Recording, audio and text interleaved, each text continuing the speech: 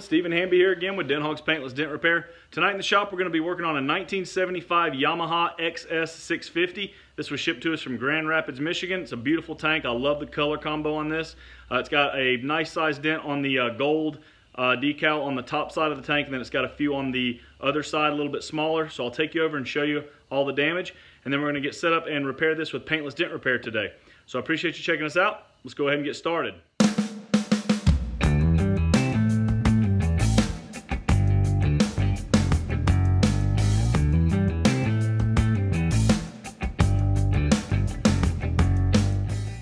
Alright guys, so you're looking at the top side of the tank. It has a nice golf ball size shot right on the gold decal. It's not a very deep dent, it's pretty shallow spots, just a nice size diameter dent. And then we're going to go over here to the right side and show you the smaller damage to it. We're going to turn the light on here so you can actually get a good look at it. You got two knuckle prints right here near the Yamaha decal, right close to each other. You got two side by side there. And as that light pans around, you'll see another small one up there near the top. It's about the size of a pencil eraser, pretty small. And then we have a crease on the front as well with a little bit of scarred up paint, nothing too crazy. But that's pretty much it. That's all the damage to the tank. So we're going to start with the most noticeable dent here on top. And what we're going to do is we're going to protect the finish by putting a microfiber cloth down into the fuel opening and put our little leveraging plate inside there. That way we can leverage off of that, shaping the damage out without distorting the fuel opening or messing up the paint. And right here we've got one of our paintless dent repair tools with a 1-inch rubber ball.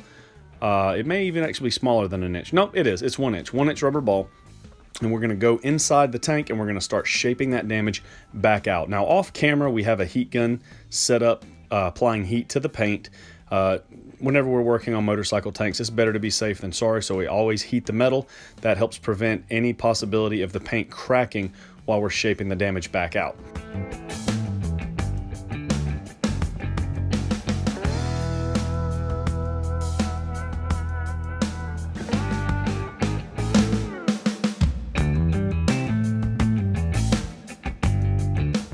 Alright, we've gone ahead and moved to the right side of the tank now. We're going to start shaping out those two little knuckle prints.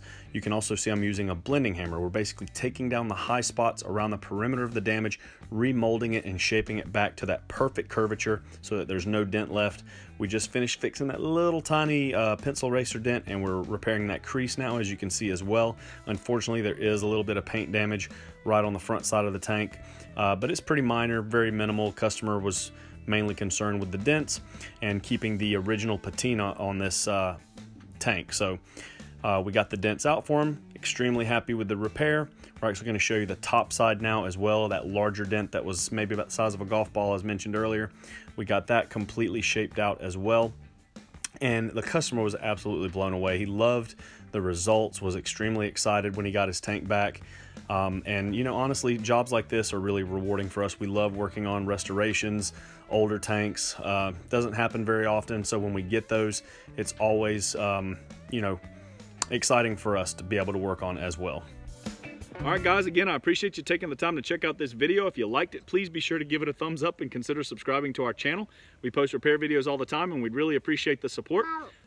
Also, if you have a dent on your bike that you'd like to get in touch with us about scheduling a repair, you can find us at 678-544-3004. You can also shoot us an email with photos of your damage to denthogs@gmail.com.